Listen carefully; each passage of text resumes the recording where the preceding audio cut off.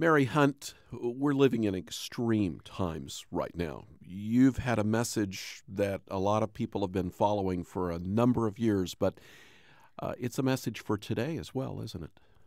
It is. And, Charles, we are in extreme times. If you look globally, if you look nationally, if you look at the national economy. But I think that we need to take our eyes off that. We need to look at our own personal economies. I can tell you when the world was doing really, really great, I was in a horrible state. And I can tell you that there have been times when recessionary times have said, oh, we're in terrible, terrible financial times. But I and many other people I know were doing just fine. So the national economy does not always track, just the same with our personal economies. What do you think the Lord is telling Christians, though, in these extreme times, especially those followers of Jesus who haven't really kept their financial house in order? Well, I can tell you what I think the Lord told me is that I think that I got into such horrible, embarrassing credit card debt. I mean, I ran up more than $100,000 of debt we could not pay. And this was non-mortgage. And this was many years ago.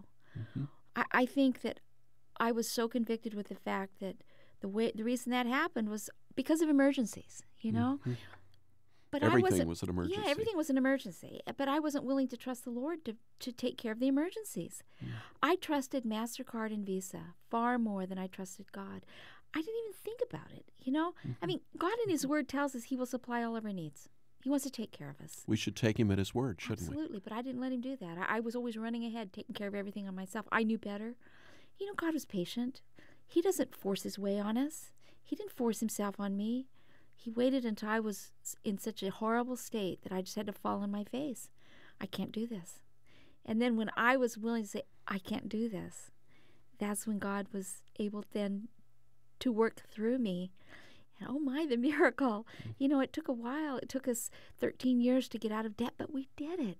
And I think it was by honoring God and saying, you know what? I trust your word. I believe what you say. I don't understand it. I don't understand how through giving and saving that we were able to get out of debt, but that's exactly what happened. Thank you. Bless you, Mary Hunt. Thank you.